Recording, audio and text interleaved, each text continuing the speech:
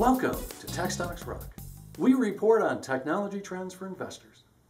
I'm Brian Petrie, and this week's topic is the shootout between competing 4G technology solutions.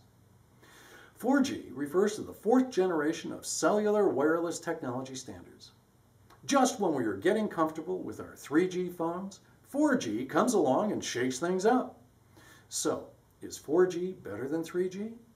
The main advantage of 4G is a leap forward in data transfer rates, which enables improvements in the simultaneous use of voice, online gaming, video services, and other internet-related activities.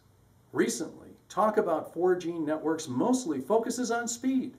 However, it's really all about congestion and capacity, not speed. Given the current problems with 3G networks being unable to handle the traffic generated by the iPhone, and now with the growth of Google Android devices, placing big hopes on 4G is understandable.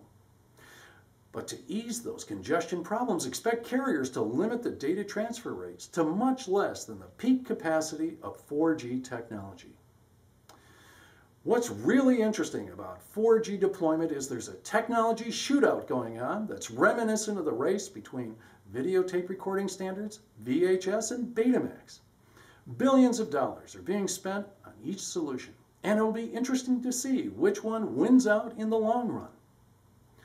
The first 4G technology is WiMAX, which stands for Worldwide Interoperability for Microwave Access. The biggest advantage WiMAX has is it's available now in many markets throughout the country through Clearwire, a company with several big-name investors, including majority owner Sprint, along with Comcast, Intel, Google, and Time Warner. Some of them are also reselling Clearwire's WiMAX service.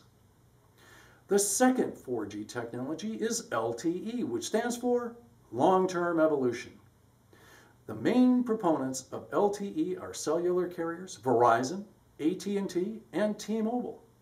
Some analysts believe LTE has an advantage over WiMAX because it's designed from the ground up for mobile use.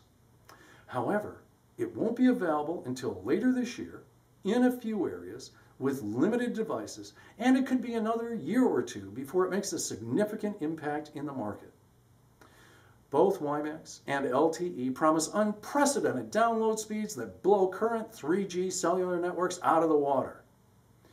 So the answer to the question posed earlier, yes, 4G is significantly better than 3G. Closely monitoring the developments in this 4G technology shootout will lead to wiser investment decisions. Be sure to visit TechStocksRock.com regularly for updated information.